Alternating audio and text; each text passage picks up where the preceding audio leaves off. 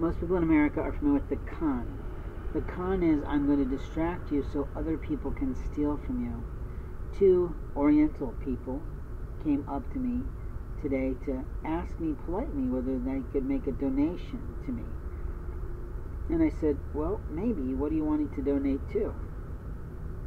Just to check whether or not they had heard about me, whether they had been referred to me by other people, or they had seen the signs that I carry for the presentations that I do.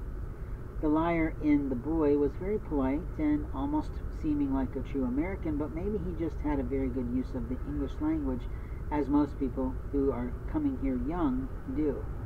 My own son had a marvelous use of English in terms of what he could speak and hear, but reading and writing was a little bit more challenging for him, year after year.